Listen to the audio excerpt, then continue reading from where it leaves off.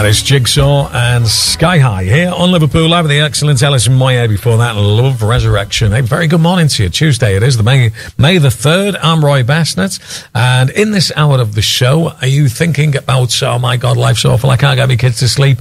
Fear not. We have somebody who's going to rush to your rescue in the form of Katie Jane Crosby, who joins me in the studio this morning. Good morning, Katie. Good morning, Roy. Thank you for having me on.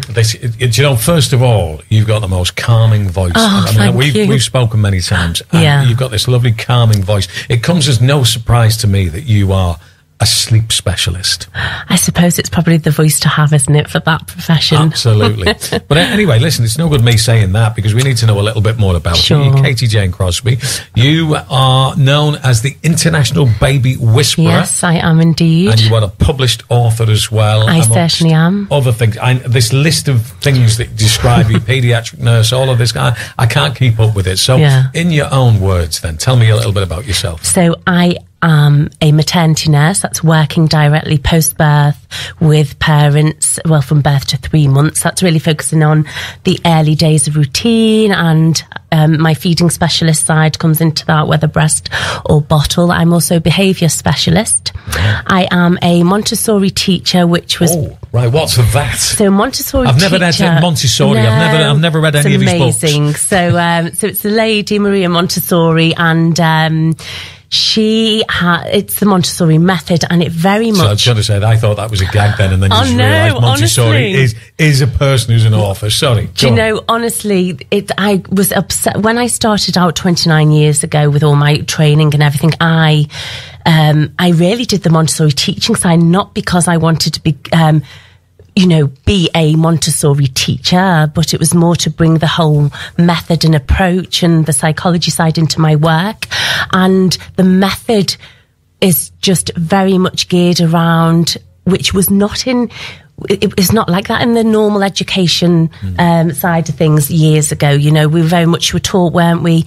You know, we all looked ahead at the teacher and everyone was taught the same way and not as individuals. Well, the Maria Montessori method was very much taking the child as a whole and bringing out what's their best of each child, let that develop naturally. The whole approach was amazing, and the whole approach was amazing for the literacy and the maths, and I thought I need to, do my training in this anyway. Now in the primary schools, this is how they teach the reading, that you sound out every word and connect and fuse them together, which we very much years ago just memory read, didn't we? And so I could go on about it for hours. It's a fascinating method. And it is for something. We've got to do a crossover today because Les Stewart, who's coming up in a short while, is our education expert. That kind of approach, as I say, I mean, he'll be familiar with Montessori. And I, it's one of them things that I've mentioned many times when I've been on this show. I hated school, and I think that the reason I hated school is because of that. It wasn't so much the social interaction with the kids; it was the boringness of it. And to me, I'm not saying that the subjects weren't without merit. It's just that I couldn't be taught in the method they were, so as true. I say, watch and learn. That's it. It doesn't work like just that. Just literally, just copy what's on the board, or or memory read, the reading, and this is how, like, years ago, then people would write the words incorrectly because they're just learning them from memory. They're not being told how to fuse the sounds together that forms the word. So that's how we'd always write things incorrectly, where now the way it's taught, which is very similar to the Montessori, well, it is, the same as the Montessori way. Children now are writing the words how they know that it phonetically sounds. There's been a big shift in it over the decades, really.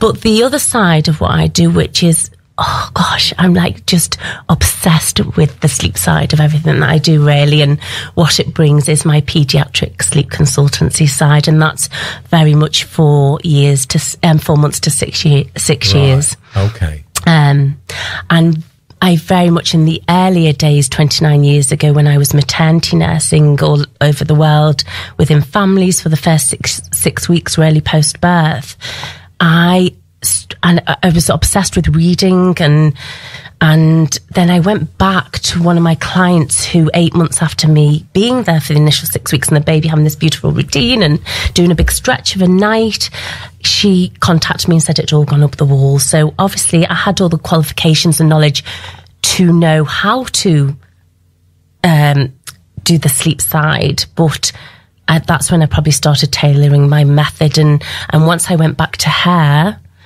it was just word of mouth then, and then I got more obsessed and wanted to do more on the psychology side and learn more about the sleep, and it's just such a great subject. What do you offer as a service to people who are having trouble getting their kids to sleep? So I have a couple of different options. I didn't up until about 8 years ago. I only ever offered the residential option, where I would come in for 96 hours if your child was of nap age and 4 nights if they were not of nap age. I would literally come in and do one foul swoop, implement my whole method and approach. I very much take the child as a whole. This is really important. People know this, and it's why I don't just have downloadable plans, because every child is different, and through the whole method and approach being implemented, they will transition differently. So how can you have a one size fits all? I don't understand when there are companies out there that do that. It's, no child is the same, and no child will transition through changes the same. So anyway, I only ever offered my residential, and then I thought, this is ridiculous. Not everyone has the funds to, it is a lot of, no matter where you are in life, most are, work off budget or plan, don't they? And I thought, this is so unfair. There's so many people, contacting me, and I need to offer this in different options. So I then wrote my sleep training program, and which I'm so proud of. And I have clients internationally on this, and it runs once a month. I've won an award for it, and there is no hand-on-heart program out there like it that gives the level of support I do. And the support's really important. If they're coming to me, it's because they've usually tried anything they can think of to bring the sleep into their child's routine. But, they've not. So my program is amazing. It runs over 4 days, because all my results, no matter what, they're complete, each child in 4 days, because it is my whole method and approach. And then we start, night one is it runs 4 nights, 4 days, so we can implement the naps if they're nap age, because you can't just change and implement the sleep of a night and have erratic days, because you have to balance the child as a whole. Right. And I do treat them as a whole. So the younger babies, I very much make sure everything is where it needs to be on the run up to the 4 days, starting working with my clients to make sure they're even down to their feeds, and their milk feeds and their solid feeds are perfectly where they need to be for good digestion, so there's no discomfort. If it's the older children, I will work with them on the behaviour side, because that always comes into it when there's sleep deprivation going on. So I really do take them as a whole, and we bring the changes with every part of the day and night. Sorry, I've gone off on a bit of a tangent there. So it's 4 nights and 4 days, and you get your initial consultation, which is a good hour to an hour and a half. I also specialise in twins and triplets as well. And I'm on support from 7 p.m. to 7 a.m. each of the 4 nights. Right. Literally sat waiting as my texts come in on WhatsApp. Honestly, or he's awake now, so I'm guiding them as they implement my method we've gone over on the, because I've tailored the plan to their child. And you've had good results with it, you've had great results. Well, I'm full 100% success rate. Well, listen, there's a lot of questions I need to ask you, actually, and I'm probably going to be a bit self-indulgent at some point, but even though you do specialise in youngsters, I'm not that old. I'm still like a kid anyway. You're still young at heart, Roy. I'm young at heart, and soul. Right, more of that coming up in a short while. We have with us in the studio, and don't forget, if you've got a question that you would like to put to Katie, the International Baby Whisperer, then you can drop us an email if you like. Amazing. It's studio@liverpoolliveradio.com, studio@liverpoolliveradio.com. You got kids, they won't sleep, might be able to help you out here on Liverpool Live today. That is Erasure, Breath of Life, here on Liverpool Live. It is just coming up to 11:30. Katie Jane Crosby is with me, the International Baby Whisperer. Hello. The most obvious question to ask there is that, well, let's come back to kids. And I am going to ask something about myself, my own personal self-indulgence in a short while. That's the behaviour of a child, I would have thought, is going to be obviously linked to how well that child has slept. And you always get the impression like, kids, but they're like dogs. They sleep all day and stuff like that. And obviously, they need to. I've oversimplified it there. As is my nature to do these things. Yeah, of course. So, what am I right in assuming that the behaviour is relevant to the sleep? Oh wow! I mean, when every child needs, especially in those younger years, a certain amount of sleep for their age. And I'll have clients come who have cut out the naps, thinking, which it does sound a little bit, you would think this would be the logical, thought. If you cut the naps out, oh my gosh, they'll just sleep all night. They'll be exhausted. But it doesn't. It has the adverse effect. So babies are definitely, sleep affects all ages.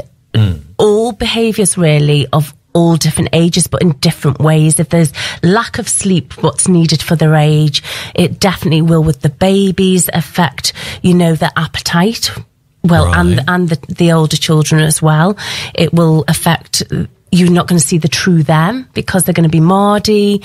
But with the, say, 18 months, 2+ to 6 years, it comes out in the behaviour always. I mean, it just because they feel it's not their fault. They're exhausted. And I always say to my client, imagine how exhausted you feel and you know why. You can't blame your child. They're exhausted, but they've got no idea why they're short-tempered or, it's coming out in different ways and you don't know how to deal with that. So it escalates worse. And this is why the behaviour is a real big part of what I do, parallel to bringing the sleep implementation of the sleep as well. Because like I said before, it's no good just fixing one part of it. Everything has to work as a sync together. What is your book at the International? It's called what does the book focus on? So my main book, it has not been finished written yet, and I've picked that up and down probably for about 3 years, and then I get writer's block. And this is how my children's book came about, because I'd picked up my main book that I'm writing during COVID and I was like, I just can't do this today. I can't, put me in front of 2,000 people, key speaking. I'm great, but to put it down on paper. So I just thought I'll write a children's book about sleep. And this lovely story. So it's called Lizzie's Best Sleep Ever. And I have got a brand new website being built at the moment, even though my long-term one's Sleep Training by Katie Jane. And so you can contact me via social media to buy it at the International Baby Whisperer on Facebook and Instagram, or it's actually on Amazon as well, since it's been published. And it's called Lizzie's Best Sleep Ever. It's actually a gorgeous story around one of my children, Lizzie, who's my middle child. She's 18 now, and it's obviously of her. My illustrator Helen Bridge from Crosby. Oh my gosh, she has done an amazing job. She I got all the photos of Lizzie from when she was around this younger age, and it's just the way she's done it is amazing. So, and it just really is a typical story of where most of my clients are at when they come to me. They're laying with them till they fall asleep, or there all night, or retaking them back throughout the night. And it's just a lovely little story, and it almost, through the story as it unfolds, it's kind of letting them know the importance of sleep and it's gorgeous. It's a lovely book. Oh, wow. And I'll be writing a behaviour one as well. I've got a couple that are going to be in the series. Well, what we're going to do with you, unfortunately we're out of time, but what we're going to do with you, Katie, is we're going to get you in every couple of weeks. Amazing. And obviously this week has been like an introduction to you, so people know a little bit about you and what you do in the books and all of that kind of stuff. But we are going to be looking at some practical things over the next few weeks that people can do in order to assist and maybe, get themselves off. I got to ask myself, personally. I feel like I can go to bed of a night time, I think, and I try to be a creature of habit when it comes to sleeping. So I'll go to bed at, say, 10 o'clock and I'll get up at 7. I try to be rigid with that, even on weekends when I've got a hangover. And yet some of those nights are better than others. Why? Do you know what? There's so much. You know, I'm obviously not specialised in adult sleep, but it all works off the, similar principle. It's just, obviously, your approaches are different. But on the adult side of it, so many things can factor in.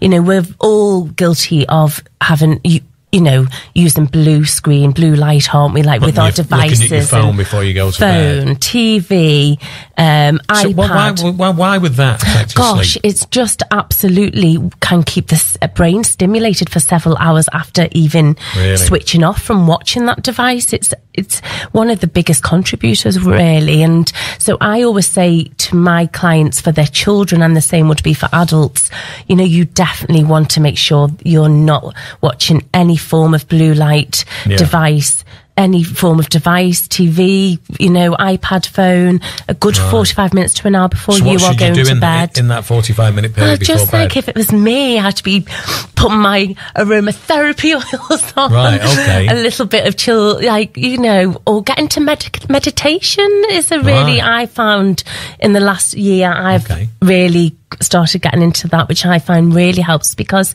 considering what I do, I probably survive on about 6 hours sleep, but that works for me. Everyone's different. I couldn't do that. And I bounce out of bed to feel refreshed in that, but that's not for everyone. But I still have to, I wouldn't even have that if I didn't try. And now I do make myself try and go and wind down and also, don't be drinking 10 cups of coffee the 2 hours before going to bed, or loads of caffeine and chocolate and so many things. Right, just nurture yourself and getting into, it's easier said than done, isn't it, when we're an adult? But even if you can get half of the week, good. Yeah. Right. And sometimes if you wake up at if you miss that window, that can affect your whole night's sleep. You go beyond overtired Yeah, I know what you mean. Yeah. You probably just got many things going on, Roy. A busy mind. I think so. And everything. Busy doing nothing. Probably just don't relax, do you, at all? All right, listen, Katie, lovely. Thank you so much for coming in. We'll catch up again in a couple of weeks' time. Amazing. People want to check out your website. Where did he go? So it is the internationalbabywhisperer.com or Sleep Training by Katie Jane, and social media, Instagram is the International Baby Whisperer, and so is Facebook, the International Baby Whisperer. Just send me a message, Brilliant. No problem. Thank you very so much. That's our Katie.